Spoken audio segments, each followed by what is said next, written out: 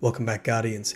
Today I want to speak about Variks and the Nine, specifically the cutscene where the emissary of the Nine talks about three beings who have transcended their design. One of those beings, or one of those people, is the Drifter, but the other two are not named and they're only hinted at. Just to remind you of what that cutscene says, I'll play it now. Only two others have transcended their design. The first, an hourglass counting down with infinite patience. The second, a forgotten blade sharpened anew. And now, the Dredgen. Visit us again. We wish for you to understand what we understand. So I want to talk about how the Forgotten Blade Sharpened Anew might actually be a reference to Variks. Now, I got this idea from AnonPig. I highly recommend that you follow AnonPig on Twitter. He is the person that I refer to for lore advice. If I need something clarified, I often ask AnonPig. He also has a really helpful thread on his Twitter page, which will help you obtain the Chronicler title, and this is an ongoing thread that he continues to update. So if you're chasing that title too, another good reason to follow AnonPig. But he was actually the one to bring it to my attention that there is an entry in Variks's lore book, The Most Loyal, that may actually give a clue that Variks is in fact this person that the Nine, or the emissary of the Nine, are referring to. And the last thing I want to say before starting is memberships are also available on my YouTube channel. All you have to do is press the join button, and members gain access to unlisted live streams. So if you've been missing the live streams and want to look at them at your own leisure, you'll get access to the live streams through membership. You also get badges, you also get emotes to use in the live streams, and I also send you the audio only versions of the YouTube videos. And the way that you access your membership rewards is you just click on the community tab on my homepage, and there will be members only posts. So you can go through the community tab and look for the members only posts, and you'll be able to see your rewards. So this is a live stream from yesterday, and this is an audio only version from the last video. And with that, I hope you enjoy this latest Destiny 2 lore episode.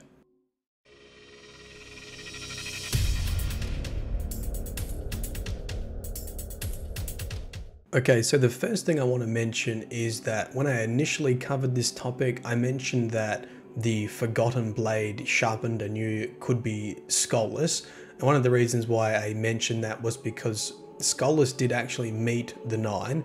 The Queen sent Skullus to the Nine, and the Nine sent Skullus back, or sent Skullus free.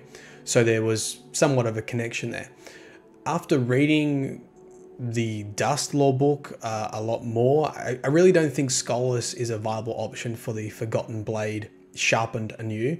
And the main thing is that there's this section here where Skullus talks about how the Queen has been the only one to really communicate with the Nine, and that Skullus is a pawn in this game. And so he's not really a player, and he's not really part of this higher level game. So I don't think that Skullus is the Forgotten Blade Anew, and this is the section that I'm speaking about here. I do not comprehend them either. I travelled among the Jovians for years in their dominion, but I do not know the Nine. You, Marasov, you are the only one who bargains with them. You are the only one who has foreseen their role in the game. You keep your successes secret, so the world only knows your mistakes. No wonder I underestimated you. He hefts the scorch cannon his jailers have given him. Lavinia thinks of the tools his house once favoured. Shuttle and loom. I saw the shape of the Nine on Venus, a place that was once precious to them, where wishes could transfigure their flesh. I saw that they are bound to the star and to these worlds. You are of a kind in that way, you and the Nine, not I. I will be glad to leave this world, Marasov. I am tired of being a pawn. So I just wanted to cover that first, because I'm definitely moving away from Skullus being the Sharpened Blade Anew. So the way that we sort of craft this theory and end up on Variks maybe being the Forgotten Blade is to search for the word anew in ishtarcollective.net, and this will bring up all the lore entries that use this word. And the 4 main lore entries at the top here are Relentless, Scales, Shade Gauntlets, and Unknown Space. Relentless and Scales and Unknown Space are all entries that refer to the 9. The Shade Gauntlets are actually about Callus, and that's interesting in itself because it also mentions dust and it also mentions becoming anew. But for the moment, let's just focus on these entries. So if you have a look at Relentless, this is actually the weapon you get from Trials of the 9. And this is a conversation between the emissary of the 9 and the 9. And so it reads, "Do you hear us? You wanted power. It is not for you. We have a task for you. Find the worthy, bring them. 3 keys, 3 are required. Show them, emphasize it. Everything dies, they are no exception. We're immortals," they'll say. Correct. And yet who dies more than they do? None.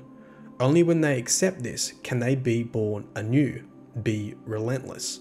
So they're talking about guardians, obviously, and they are saying that there are 3 keys required to be born anew. And this becomes really important later on.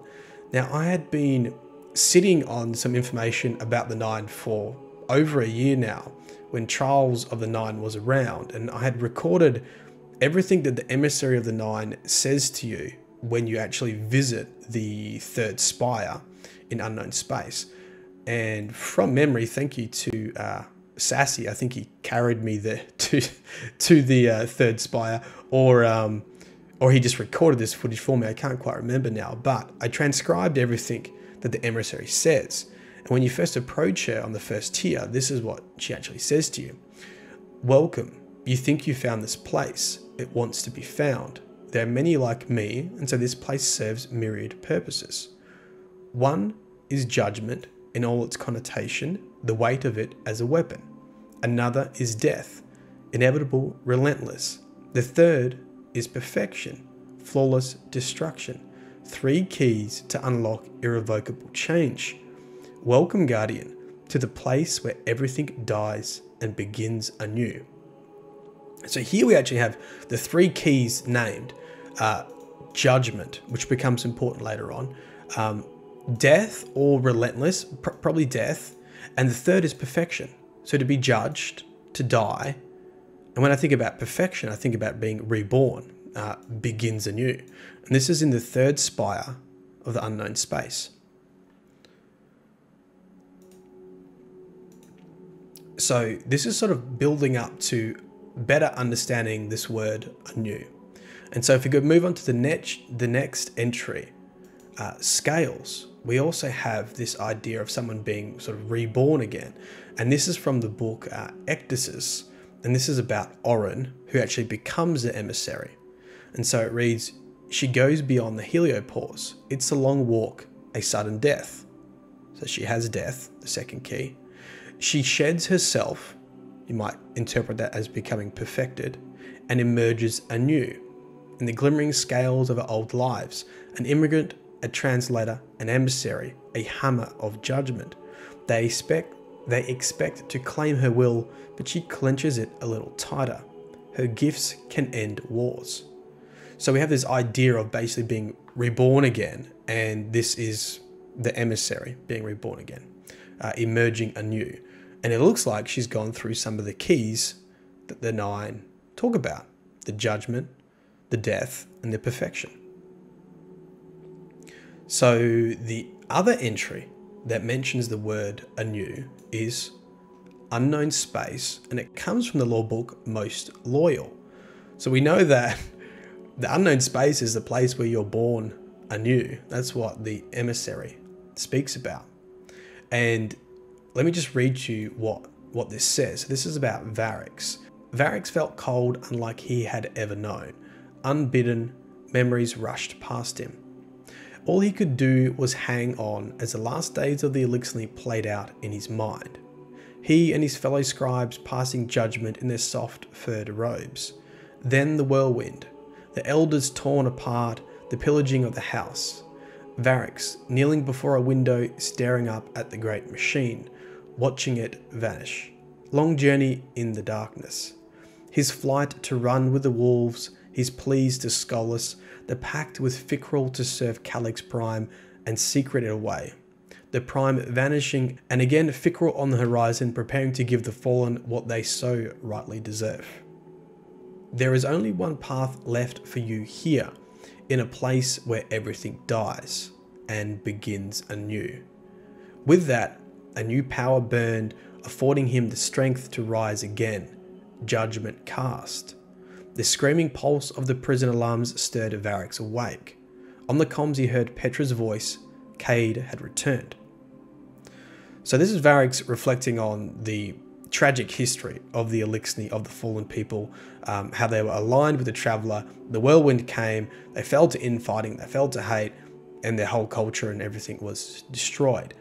But he is actually speaking with the Nine.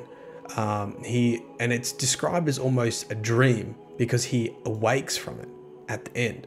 But you'll see that there's lots of words here that are very similar to what we heard before. So he's in a place where everything dies and begins anew, which is the unknown space. And also, with that, a new power burned. So he's gained something from this, affording him the strength to rise again. Judgment cast. This was the first key of the Nine, to pass judgment. So this very much seems like Variks has connected with the Nine, and they have deemed him worthy, or he has been judged worthy. Judgment has been cast upon Variks, giving him new powers. Now, this sort of comes to the pinnacle of Variks' story, which is that he wants to be the new Kell of the Fallen and lead them to victory in their previous tradition.